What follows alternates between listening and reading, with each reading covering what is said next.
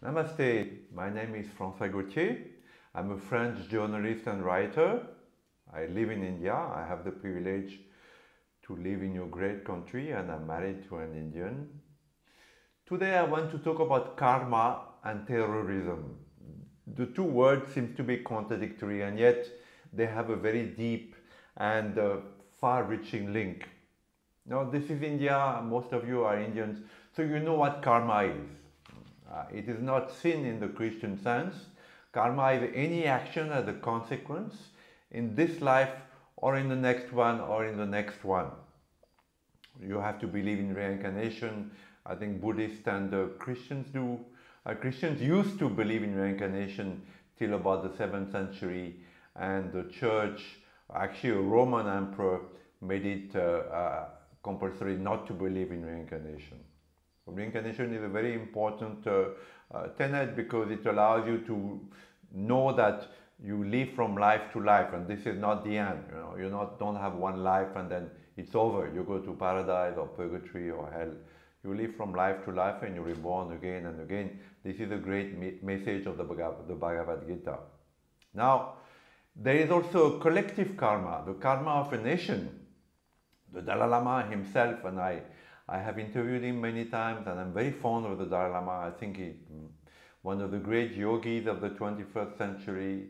Unfortunately, we don't know whether he will be the last Dalai Lama, but that's another story. He said that Tibet today is living a black karma. Tibet as a nation is living the black karma at the hands of the Chinese. About 1 million Tibetans died since Mao Zedong invaded Tibet in 1959. 1 million Tibetans died violently, either directly or indirectly, since 1959. And it's a lot because Tibet is a very small nation. There are only 6 million people. And as you know, they are in exile.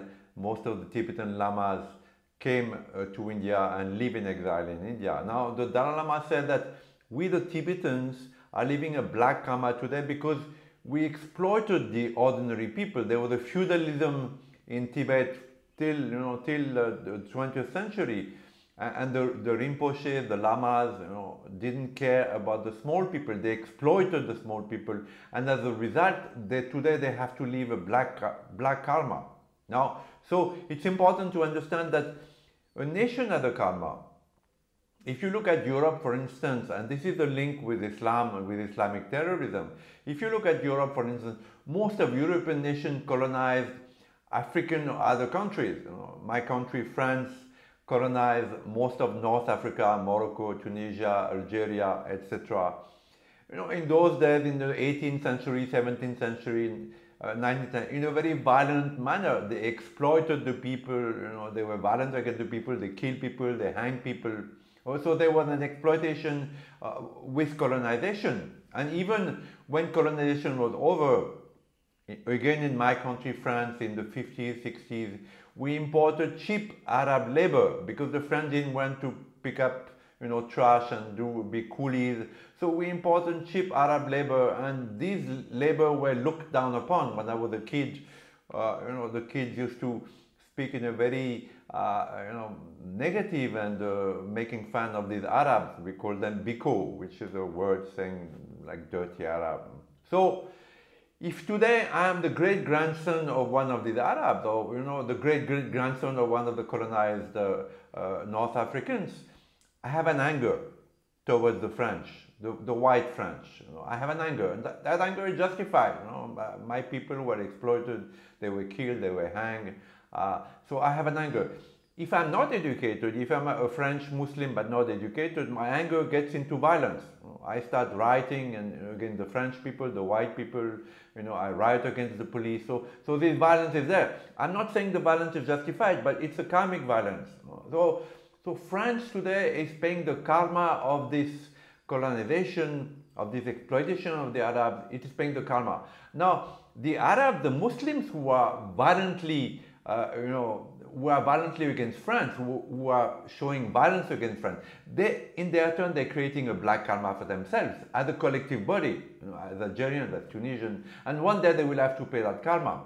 So this is very important to understand that each nation has a karma, and this karma has repercussion in this life or the other. And it is said, Buddhists said, the Dalai Lama himself said, that a people is reborn mostly again in the same ethnic. Like if you're a Tibetan today, there's a good chance that when you die, you again reborn a Tibetan. If you're a Muslim, there's a good chance that you're again reborn a Muslim. So that karma is lived from life to life. Now, as far as Israel is concerned, the Israeli people have suffered terribly. Not only today, we've seen the atrocities that Hamas did on the 7th October 2023, burning children in ovens, raping women, killing them. The most horrible terror that you can imagine from the medieval time.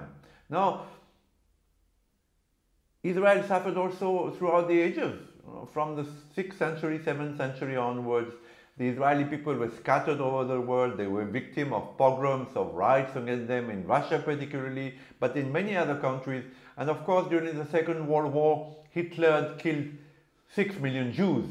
6 million Jews were burnt to death by Hitler, one of the greatest Holocaust after that of the Hindus in the history of humanity. By the way, I want to say here that the only country in the world where Jews were not persecuted is India. The only country in the world where Jews were never persecuted, and they came to India in the 6th, 7th century, mostly in Bombay and in Kerala, in Cochin, and there they lived peacefully, they were able to practice religion peacefully, and most of them went back to Israel in 1948. So this is very important to say. So what I'm saying, Israel has lived a terrible, terrible, terrible karma. For what reason? I have no idea. There have been many speculations about it.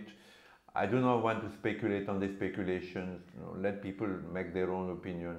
But what the Dalai Lama says too is that karma is burnt. When you suffer, you're burning the karma. So then the karma disappears. Suffering is the burning of the karma. So in the Buddhist and Hindu sense of the world, looking at the world, there is no absolute injustice.